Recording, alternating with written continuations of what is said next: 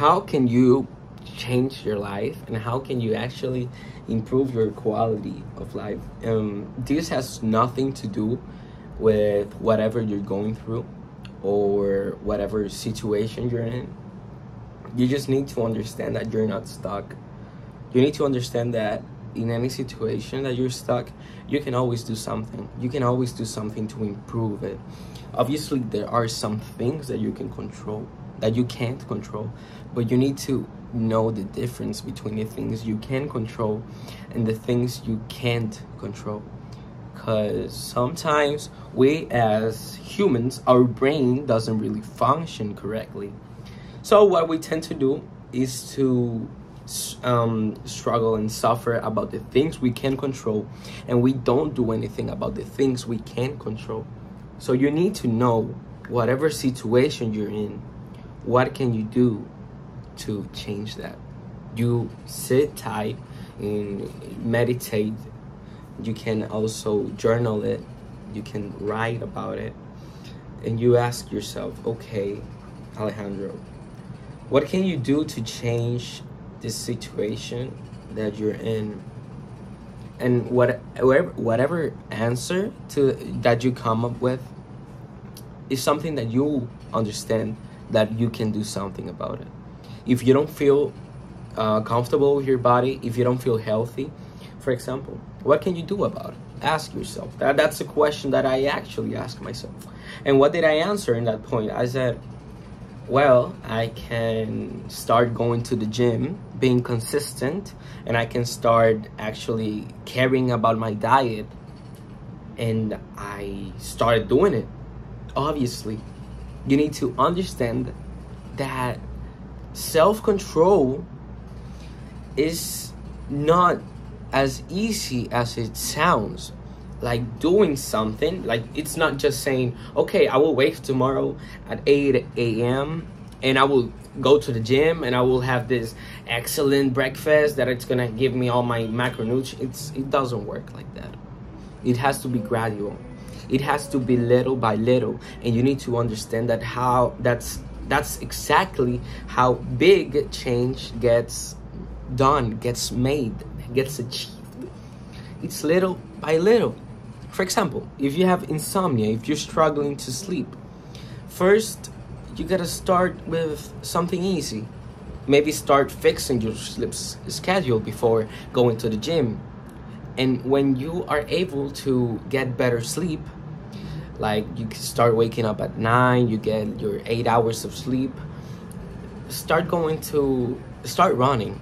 You can even start just running 15 minutes a day, or you can be in your bed and you can do 10 minutes of exercise. Because change, it's not quick. Change is slow, but it's worth it. And that's what people need to understand. Because I'm not gonna go to the gym and in 1 month I'm gonna have this super muscular body and I'm gonna be liked by everyone and everything's gonna go great for me. Or I'm gonna start a business and the first month I'm gonna be a millionaire and my business is it doesn't work like that. Change in life takes time to improve, and you need to accept the process. Because it's not that, oh my god, I need to spend 6 months in the gym to actually see a difference, or I need to spend a year in my business to see it actually grow. No, you don't have to think about it as something bad. And that's the main point where people fail to understand that life, you need to fall in life, you need to fall in love with the process, right? You need to fall in love with every day waking up. You need to live day by day and stop thinking about the future, because you can't do nothing about what hasn't happened, right? You can think about it and you can overthink about it, but there's not a way that you can travel to the future and suddenly everything worked out for you. You need to live the process, because there's no other way. And you can't change the past. Like, if you didn't do something yesterday that was according to your plan, understand that it's okay. Like, people can have bad days. People can have days where they just didn't do what they had to do. And when you start blaming yourself and feeling so guilty about not doing something, and actually waking up the next day and doing what you had to do, and forget about the past, just forget about what didn't happen, because you can't change it. Like, there's no way to change it, at least, by our knowledge, by the science. We can ask that to relativity, right? But get used to do uncomfortable things, because when you get used to do uncomfortable things, you can actually embrace the pain, and you can actually embrace the struggle of doing something uncomfortable, of getting out of getting out of your comfort zone. Sorry. Because when you get out of the comfort zone and you do, for example, one thing that's not comfortable for you, like waking up early or doing an exercise or working on your business for 2 hours, that can be a little bit complicated, right, to do for you. And just not being in your bed, binge watching TV, or staying in overeating or doing drugs in your house without actually doing anything productive with your life. You gotta understand that Einstein said, this is something I had from Kanye. Einstein said that insanity, the definition of insanity, is doing the same things expecting a different result. So you can't expect that if you keep doing this every day, and those things cause you to feel miserable, to feel pain, and to feel discomfort, to feel bad with yourself. That's what I was doing with my life, for example. You can't expect to keep doing those things every day and expect that at the end of the day you're gonna feel different, or you're gonna feel okay. So you gotta look at it as a game plan, right? As a game. Okay, I do this, I get that, cause and effect. When you understand what are the things that you can do to change your life, and what are the things that you can do to improve, you can start doing those things little by little, and start changing those aspects of your life that cause you discomfort. And you're gonna see how every day you're gonna feel a little better with yourself. And how did I do that? For example, I have my journal here, which is mostly a to-do list. I did this, and I ask myself, what do I need to get done today? And I have simple things that a lot of people do automatically, but I have them as and I mark them every day. So every time I mark something, I feel good with myself, because wow, I did something that was actually productive for me, and I did something that was actually good for me, right? I did something that was actually positive for my life. And I have wake up 8 a.m. I have get my well-balanced breakfast. I have my trading, which is a personal project, and I have going to the gym. I have lunch, my protein shake, going to my class. I have read a book, well-balanced dinner, and sleep at 11:30 or 12.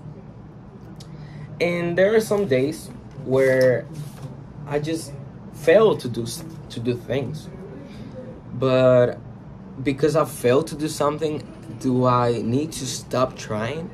Because I fail one day, do I really need to stop my journey? No, failure is part of success, and I think that's a fact that a lot of people don't really understand. So, where am I going with this? You can change your life and get better in any point that you're in. You can improve it, and you can be actually happy with yourself. You just gotta understand. Look, this is what you're gonna do. You're gonna understand what's causing you pain, understand what's making you feel bad every night. And I'm sure that a lot of people can really see and think objectively, okay, these are the things that I don't like about my life. For me, to give you an example, I was not going to my classes. I was skipping my classes. That was something that I felt bad every day about. What else? I was sleeping late. I was not getting enough sleep, and that's something that make me feel bad, and also physiologically harmed my health. I was not eating well. I was not taking care of my body. So I noticed, like, I took a list, all these things that are making me miserable, that are not helping me to become a better person and to become happy and to reach happiness, right? So then I asked myself, what can I do about it?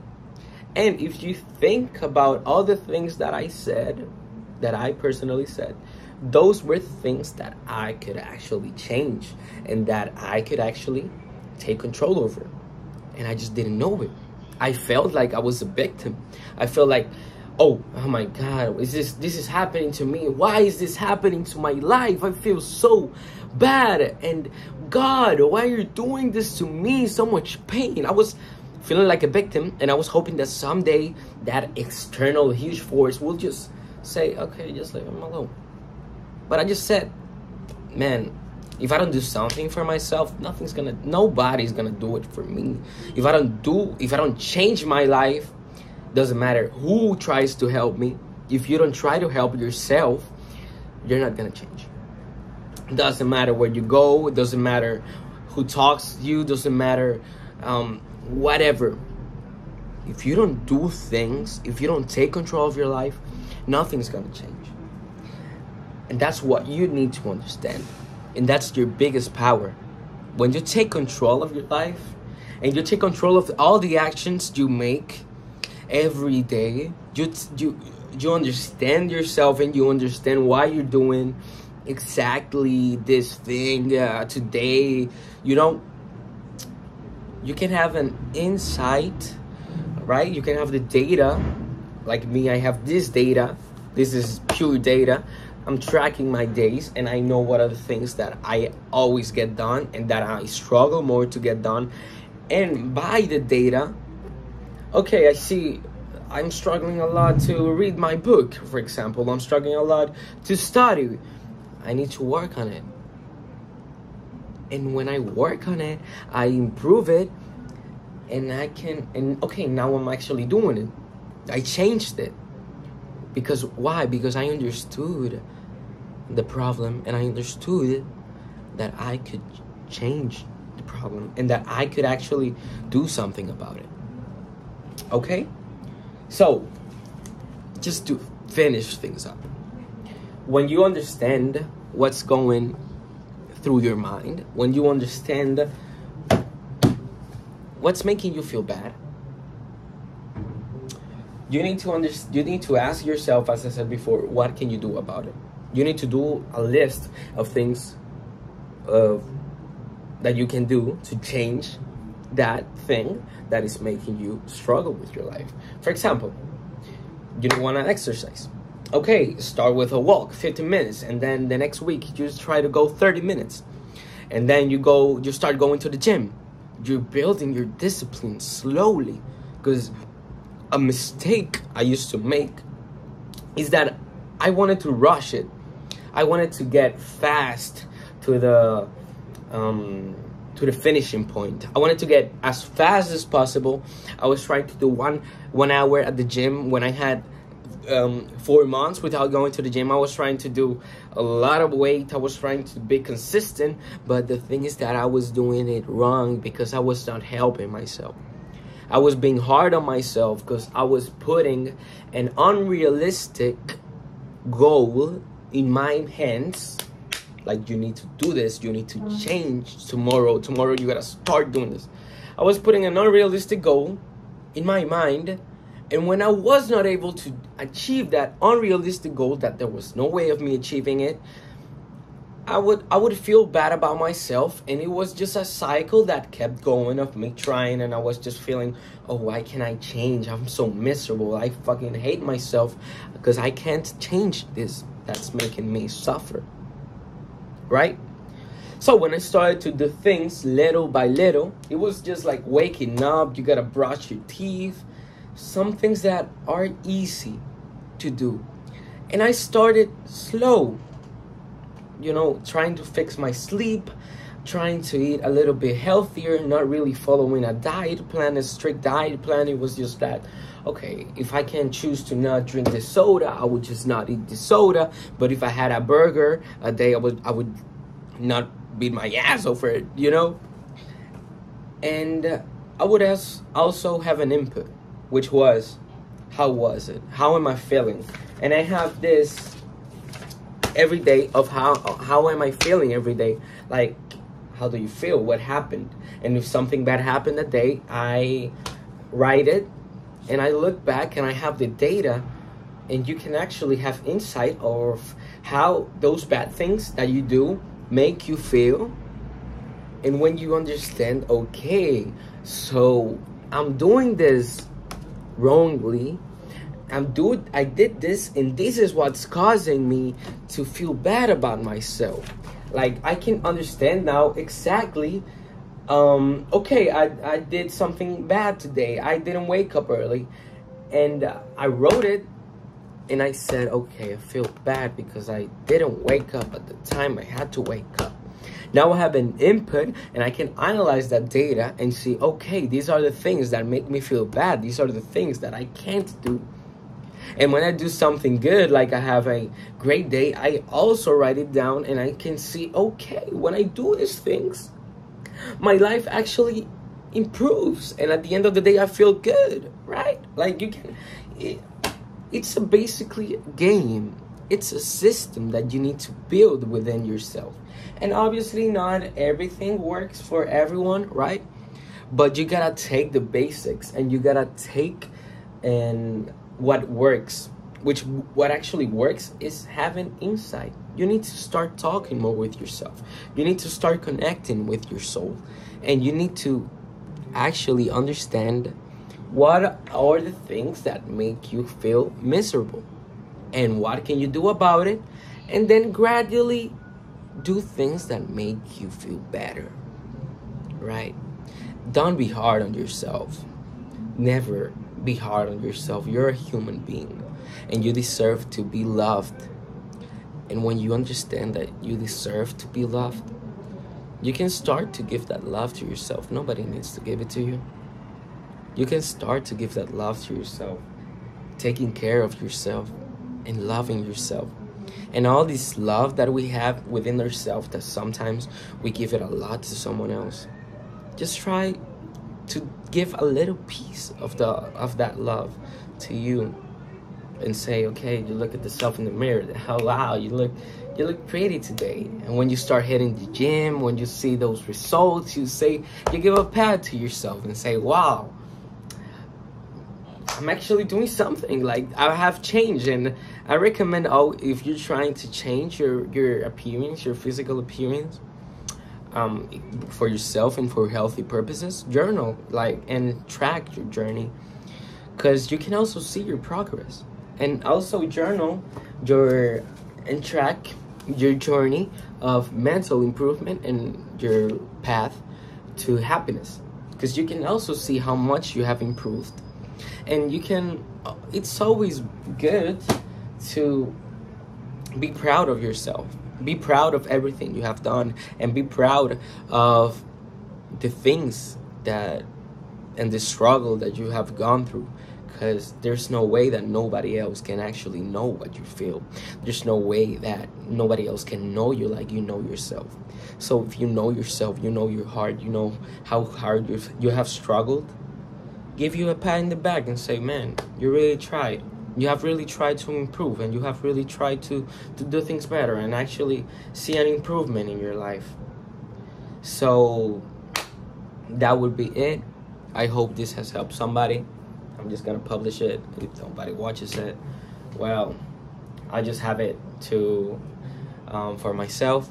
for my own introspection, right? That's what we're talking about. Like, be proud of yourself. This is part of myself. Yeah, I'm just posting it in case this could help somebody, but I'm already proud because it already helped me. So we already helped someone. So that's enough. So that would be it. That will